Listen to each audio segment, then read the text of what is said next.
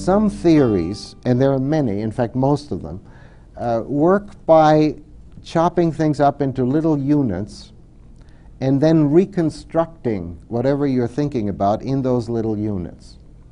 That's a wonderful thing because it gives clarity. And what we call science in the society is based on that way of proceeding. You take whatever it is you're studying and you chop it up into units as carefully as you can, and whatever's left over gets lost. Sorry, we can't deal with that. But the units are extremely valuable because what you reconstruct out of them is clear. And with that model you can build aeroplanes, and with that model you can build automobiles, and you can build computers, and you can build microphones that carry over there. So don't say that that's no good. Say, you know, I think people are silly who are writing on computers that science is no good. You know, I mean, that's absurd.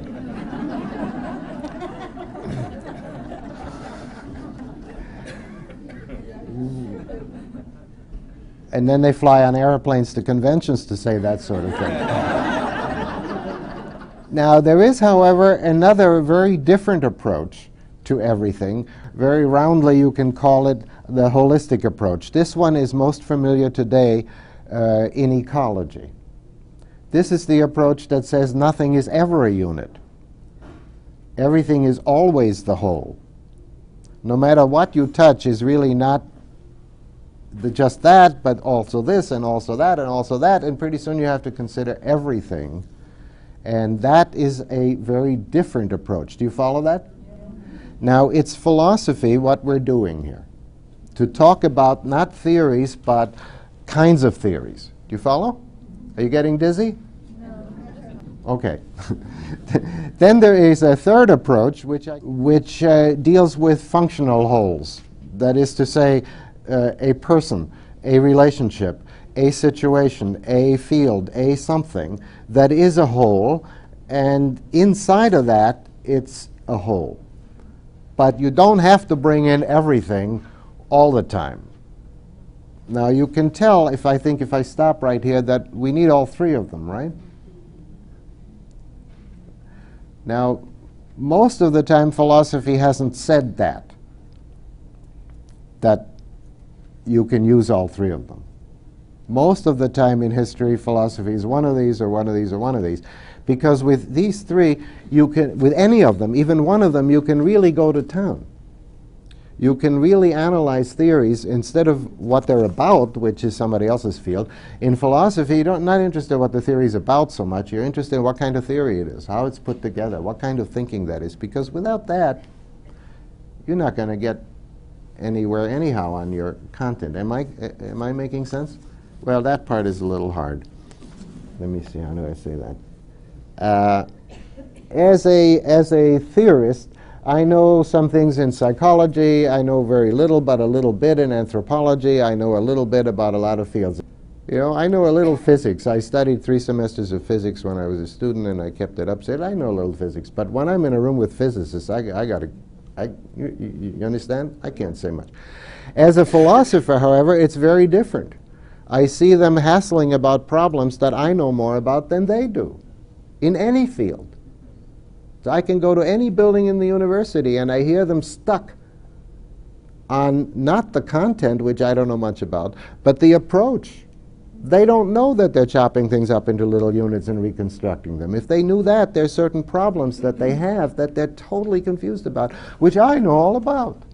All right, that's philosophy. Okay. This time I said it.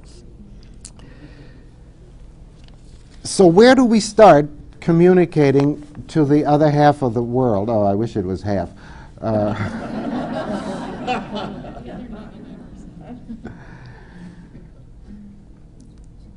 It's never too clear where to start, because there is no start. But I will very quickly say, if we respect all these approaches and still know that they're conceptual approaches and they have to be related to whatever that is that we like to call experience, whatever that is, which when I say it's not it, you know, if we know that we're relating different approaches to that, then that's where I come in. Say, that's where I'm ahead of the game with other philosophers.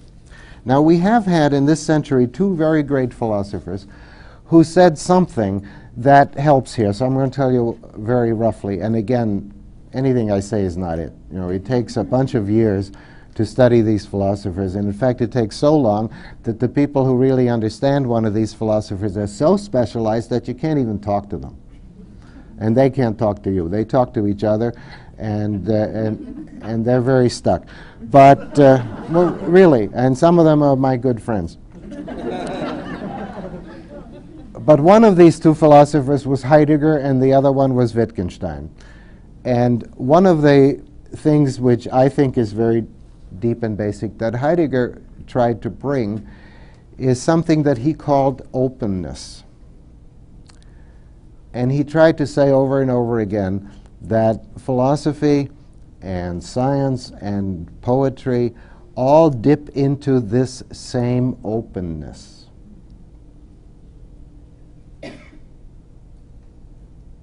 And I'm quiet because after that, there isn't much to say if you get it.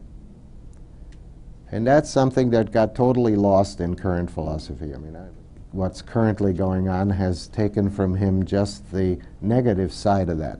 That means you can't say anything, right? All right. But the openness as openness, the way he meant, we can all tap into. Okay. The other one was Wittgenstein.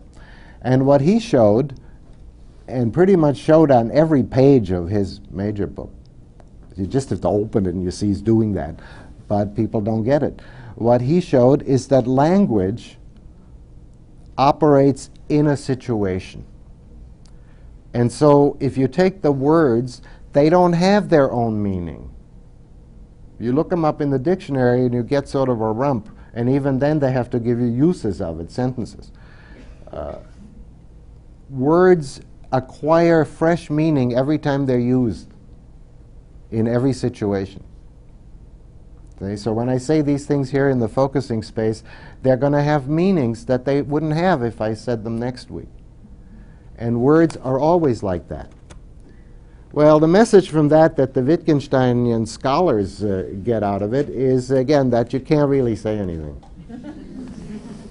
And when Wittgenstein said that words acquire new meaning in a situation, that is roughly, if you want to throw it out, called conceptualism. And conceptualism is something that philosophers throw out. Why? Because after that you can't do anything. The words don't have the same meaning in different situations, and they don't know how to get into context. Do you follow me? Well, I do. I know how to get into context, and not by being simple-minded and just saying something and saying that's context. And there I have to just claim now, if I've made sense up to now, I'm doing well. I just have to claim that I have a highly technical, highly technical pieces of work that run through hundreds of pages for doing this.